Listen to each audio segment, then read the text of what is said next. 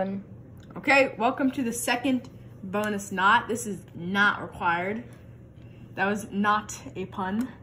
And all we're gonna need to do this knot is 2 ends. So they can be the same rope, but really this knot is used for connecting 2 different pieces of rope together, and it is considered the strongest connector in the whole world. So to do it, we're gonna create 2 little fishies.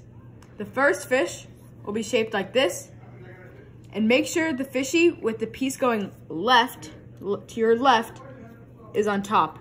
Okay, so we're gonna let that chill on the side. Now we're gonna make a fishy with the piece on our right. We're gonna put this underneath, and ta-da, we have 2 fishies, right? So one piece is underneath, one piece is on top, facing opposite directions. We're gonna put the piece with the on top one on top of the piece with the bottom one. And now we're gonna do the step where we actually put them together.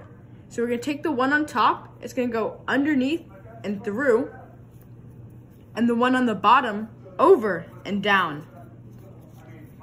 So you can't tighten it like this, so you actually switch hands. If you can see that, we're gonna switch the hands that these ends are in, and also grab these ends, and we're gonna pull to tighten. So you can pull every direction until it looks all right. Okay? So here we go.